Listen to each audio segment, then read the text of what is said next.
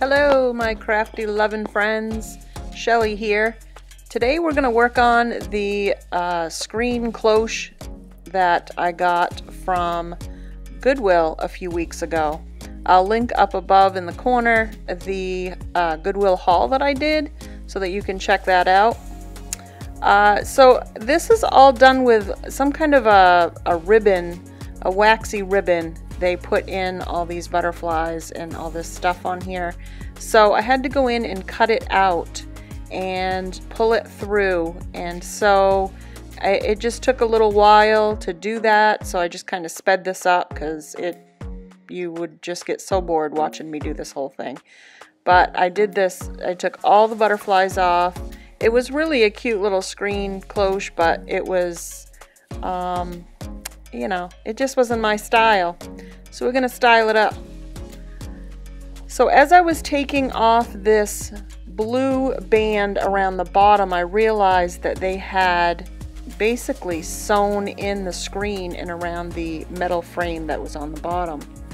So I had to do something different. As I was taking it off, I had to find some wire to rewire it up. And so that's what I did. I got some wire and I just went in the same holes that they used and just weaved it in and out and in and out as I went along. There you'll see real quick the wire, and I start doing that so that that screen doesn't pull out of the little frame around the bottom, because it was tied in there with that blue ribbony stuff. I don't even know what it was called, but so I just cut that out, and then just as I did a little section, I would rewire it. So here I am showing you, I wired it in. I made a little boo-boo and pulled too hard, and so there's a hole there. So I was showing you that. But all in all, it came out pretty well. And it kind of adds to the rustic look to have that wire all around there. So I really like it. Here I'm just finishing up the kind of the sewing, I guess, the stitching of the bottom to keep it in. So I get it all the way around. It looks really good, actually. Here I'm taking off the little loop in the top that also has that like waxy ribbon stuff. So I took that off and got rid of that, and it was just a little plastic ring with a little hook to a little bottom on it. So I just took that off, and then I had to reattach it to the bottom, to the top. So I had to figure out a way that it would stay on there. So I cut out a piece of cardboard, a little ring, the same size as the top ring, and I glued it right on there and then put the two together. And I just kind of had to hold it down and make sure that it stayed on there, and just let it sit. And it stayed very well once I got it to dry. Most things do.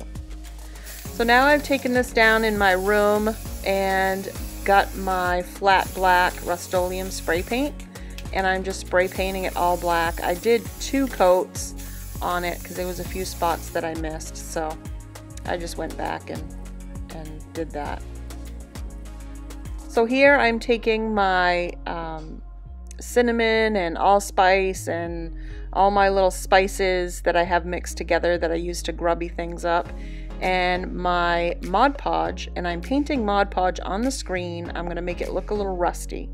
I had some paint, some spray paint that I usually use to kind of make things look rusty sometimes, but it was plugged and I couldn't get it unplugged, so I decided to do it this way instead, and I think it looks pretty cool this way. I've never kind of grubbied up a screen dome before or a cloche before, but I think it came out kind of cute and very primitive and rustic, and it looks like it's kind of rusty and been sitting around for a while, so I think it came out pretty good.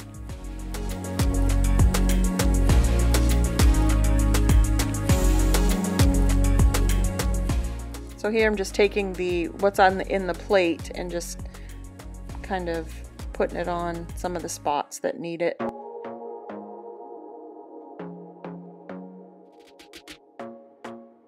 I'm checking it out, making sure I got all of it where I want it to be.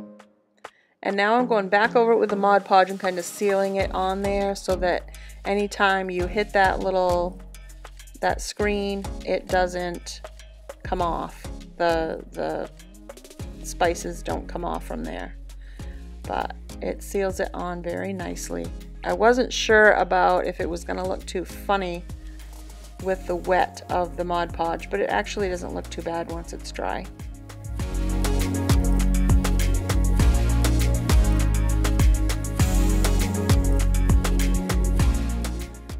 So here is my bottom to my cloche. I got some little wooden pegs that I had, and I'm going to use those as feet. And I'm putting it in 4 on around the outside edge, and then 1 in the middle, because it's so big it just doesn't it kind of pushes down in the middle, so I want it to stand up really well. So I put another one in the middle and then flipped it over, just checking it for level. And then I took my sandpaper, I think this is 60 grit, and I'm just going over a little bit. There's a little bit of a water stain or something on the top, and I wanted to just kind of get rid of that a little bit and smooth out the top. So I did a little bit there, not too much, just kind of went around and got it all smoothed around the edges and everything so that, you know, you didn't get splinters and things like that. Then I took some of my antique Waverly Antique wax and I watered it down a little bit, and I decided to stain the top of, or the bottom of this cloche, the top of the bottom of the cloche. And so I decided to stain that, so I just put it on all over and then I wiped it off. And I love the look of this stain. I usually use Minwax. My favorite Minwax is Special Walnut, and I really love that stain. But because I'm doing this upstairs in the house, I didn't want all the smell of the stain and the mess. So I decided to just use the Waverly wax, and it works just as well. And then I don't have to seal it either. It's all sealed and ready to go once I wipe it off. So there we go, wiping it off, and I made sure I did the feet. Okay, so this is a spring. This spring I found outside on our property. Somebody had thrown an old truck seat out in the woods, and as I was clearing out some brush, I found it, and it was full of these springs. I've yet to pull it all out because it's stuck in the dirt and all the grass and everything's grown on it, but pretty sure I can get it pulled out with the tractor.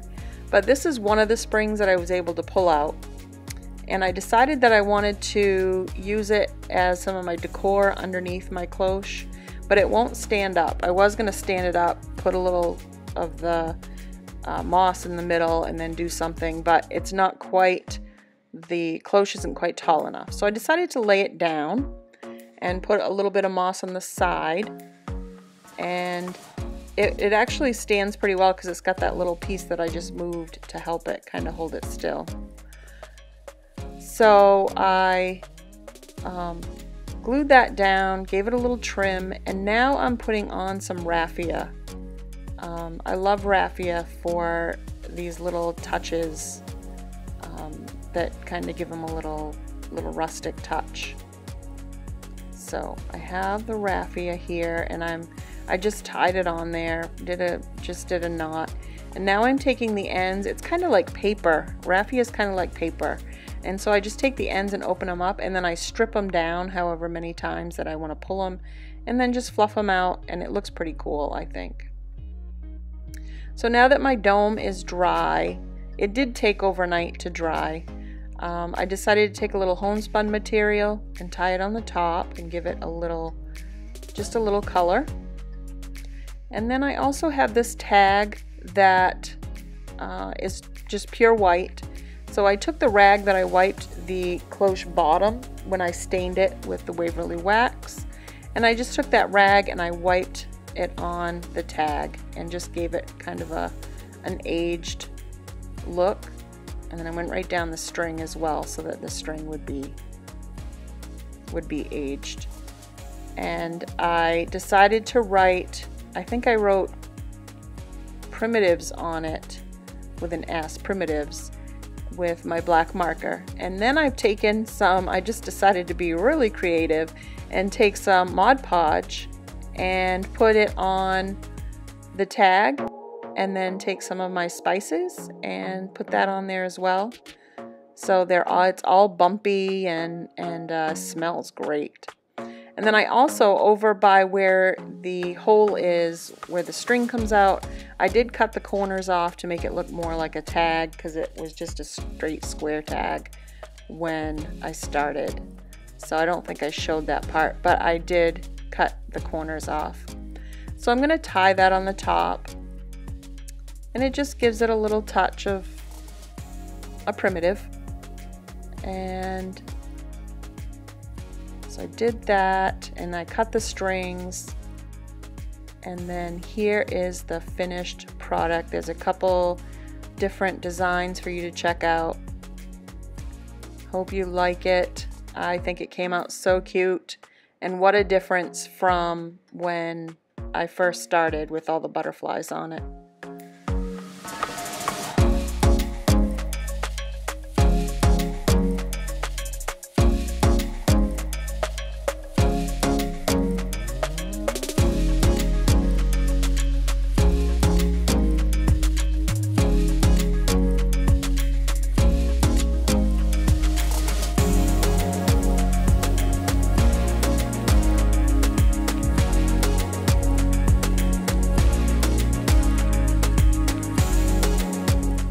Well, hope you like it, guys. I even threw in some Halloween decor for you because it's that time of year. So please like, share, and subscribe, and have a great day.